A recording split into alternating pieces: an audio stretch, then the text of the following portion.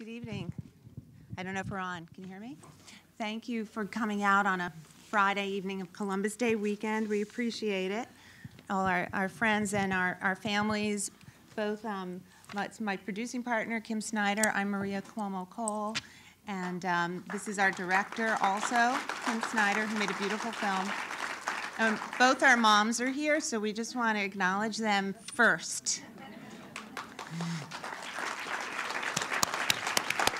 We always try to call our moms, right, every day. That's right. That's right. We do mom check. But we want to thank everybody. We really want to say that we are especially appreciative of my brother, my governor brother, Andrew Cuomo, taking time this evening to be with us, and especially proud of his bold advocacy and gun violence prevention legislation. So thank you, Andrew. And Senator Brad Hoylman is here as well, and Assemblymember Joanne Simon. Thank you so much for being here. A special thanks to our theatrical distributor, Richard Abramowitz is here, who's helped us tremendously, and Abramarama, thank you. Our production partner, Transform Films, Nick Stewart is here. Thank you, Nick. Our tremendous production help. And our broadcast partner, ITVS PBS. And we're especially honored to have all three families who are featured in our film here with us this evening. And we thank you for your trust and for opening up your lives and hearts to us. And we're proud to call you our friends.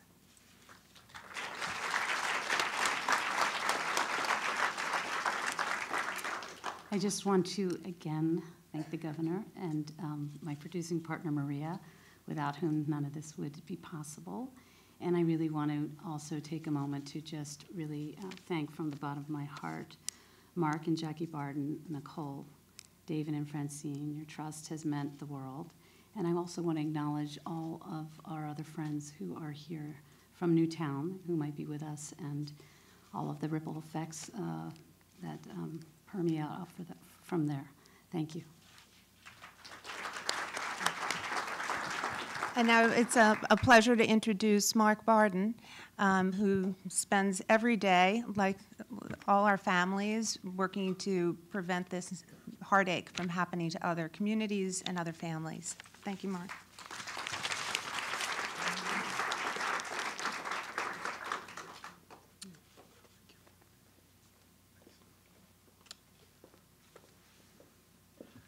I'll be really brief because I know we're running late.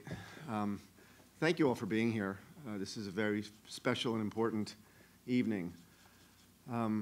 As you may know, and as you will find out here, my wife Jackie and I lost our youngest of our three children, our sweet little Daniel, in the horrific tragedy of the Sandy Hook school shooting. And after that time, our eyes were opened up to the unbelievable situation that's happening in this country with gun violence, with 32,000 people dying every single year. And nothing was being done about it. We went to Washington. We lobbied over half of the Senate to try to get Washington to do something, and they did nothing.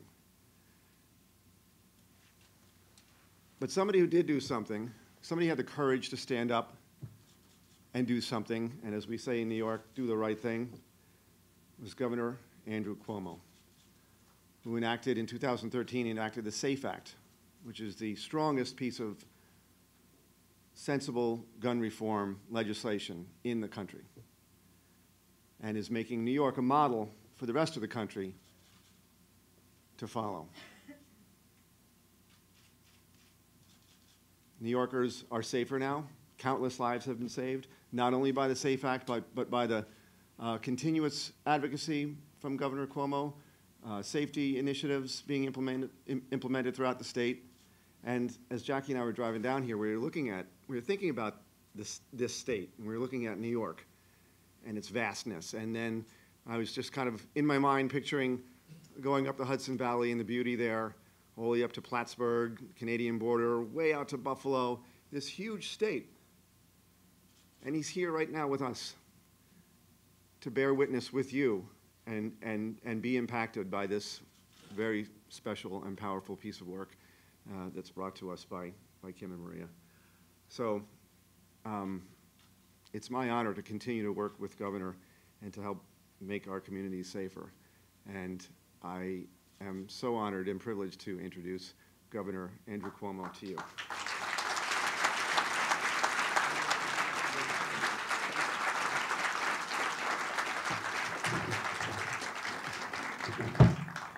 Well, thank you very much. First to my little sister, Maria, who we are all so proud of now.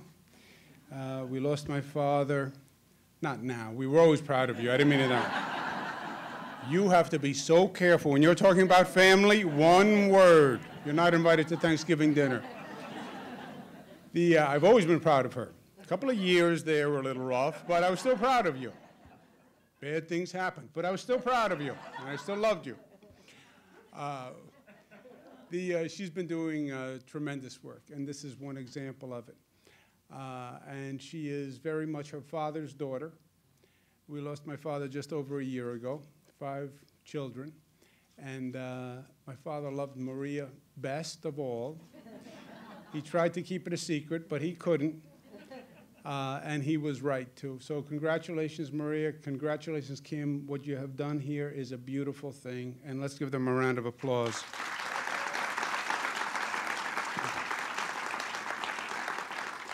To Mark and to Jackie Barden, to the Wheelers, to Nicole Hockley, I have such respect for you. I can't imagine the pain of losing a child. I cannot believe that what that would feel like. And I'm sure it's a pain that's with you every day. And your strength to take that pain and turn it into a positive rather than allow it to be a negative is really a testament to your character. Because it could have made you bitter, it could have made you angry, it could have turned you inside, and instead you did the exact opposite. You said, how do I take this and how do I help other people? And I'm sure that's part of your catharsis to deal with it, but it is the right way to deal with it and the healthy way to deal with it. And it really is a statement about who you are. So let's give them a round of applause.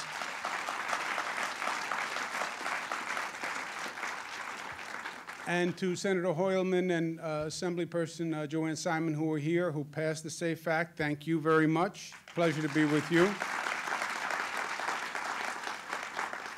And just a couple of words, because this film is so powerful, and the film is going to say better than any message I could convey to you.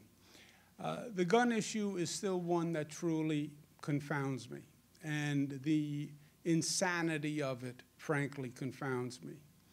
A few days ago, I was in the Hoboken train station where the train hit the platform, and a young woman, 36 years old, Fabiola DeCroon, dies tragically, young child at home. Haiti, we just lost 800 people to a hurricane that came and devoured the country. I was in a hospital ward for children with cancer a few weeks ago, many of whom were going to die. And you say to yourself, why? Why? Just random acts, hurricanes, freak train crashes, diseases. And then you have 30,000 people every year who die from gun violence. The difference is the 30,000 people who die from gun violence is preventable. That is preventable. And it is insane not to prevent those 30,000 people from losing their lives. And that is what this is all about. Now, the gun issue is not a legal issue. It's not an issue of principle. There's no legitimate principle debate on the gun issue. It's not a question of religion. It's not a question of belief. It's just politics run amok. It just says that this country is at a place where you can't have a rational discussion and exercise common sense. That's what it really says to all of us. No one's trying to outlaw guns. This is not about the Second Amendment. And this is about principles that everybody would agree with. That's what the SAFE Act is. Criminals shouldn't have guns. That's right. Mentally ill people shouldn't have guns. That's right. Well, then we need a background system to check before somebody buys a gun to make sure they're not criminals or mentally ill. That's right. And then we have to close something called the gun show loophole. What's the gun show loophole? Gun show loophole means if you can't buy a gun legitimately because you can't go through the background check, you shouldn't be allowed to show up in a parking lot at a flea market and buy a gun. That's the gun show loophole. One other point, we shouldn't sell assault weapons. Why? Because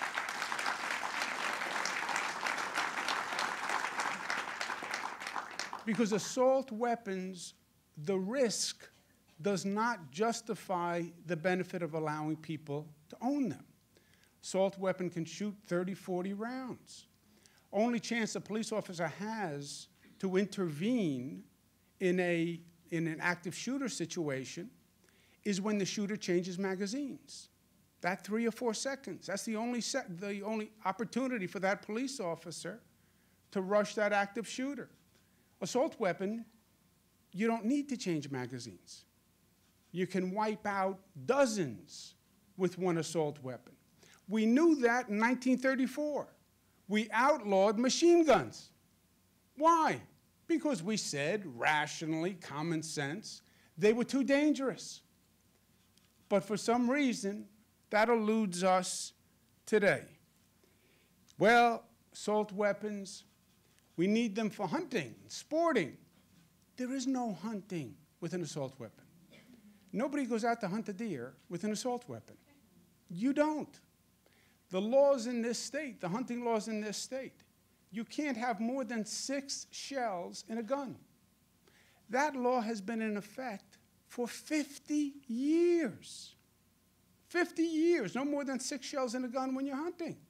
Nobody complained. There was no infringement on Second Amendment. That's not what it was about. So this really is our loss of rationality and common sense. We passed the SAFE Act literally in the wake of Sandy Hook and Newtown. Why? Because it was a moment in time where people got it. And you want to talk about the silent majority? The silent majority saw Sandy Hook and said something had to be done. And in the state of New York, our legislature, luckily, seized that moment of opportunity, and we passed the SAFE Act. And it is the best law in the United States of America. And the other thing it says, which was a point that Mark was raising, when you pass a law in New York is a complicated, big, diverse state. And if you can do it in New York, you could do it anywhere. They could even make that a song. You pass a law in New York, that is a law that you can pass across the country. We have Democratic Assembly, and we have a Republican-controlled Senate. That law was passed by Democrats and Republicans. It required both houses. So if you can pass that on a bipartisan basis in New York, you can do it nationwide. And that's the other power of the SAFE Act. Not just that it made New York better, but for all those people out there who said, well, we can never get this done, we'll never convince the Congress, you'll never get the Republicans. Yes, you can. I know because we have.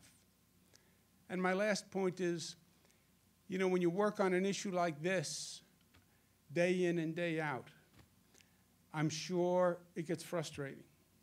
I'm sure the insanity of it gets frustrating. And I'm sure to see the politics overwhelm any intelligent discussion gets frustrating. But you have to remember that change takes time, but change comes. When you think back in this nation, it's amazing where we were and where we've come from. 1967, 16 states said blacks and whites can't marry. 1967, 1978, you could fire a woman because she was pregnant. 1978. 1986, the Supreme Court said sex between gays was illegal. 1986. So, it's frustrating, but the arc of the moral universe is long, but it bends towards justice. And look how far we have come since then. And the people will get this, and they'll get it more and more. The more dangerous this country gets, frankly, the more they will understand this. The more terrorist attacks, the more Chelsea bombings, the more lone wolves. People are getting that we need to take sensible action to protect ourselves because the world is getting more and more dangerous. Our trick is to depoliticize the issue and humanize the issue. And that's what you do so effectively. And that's what this film does so effectively. It drips away the illusion of politics and says it's not about politics, it's about people. And it's about saving lives. And it's about saving the lives of innocent people. And at the end of the day, this country is made up of good people who care about one another, who respect life, who live their lives with common sense. And when they hear this message, and the more we get out this message, the more powerful it will be. And we will make this change as a nation. The only question is when. And from our point of view, as soon as possible, because literally every day counts in number of lives. Congratulations to you for the work you do and the strength that you have. My little sister, Kim, my mother, God bless you. God bless you for what you do. Pleasure.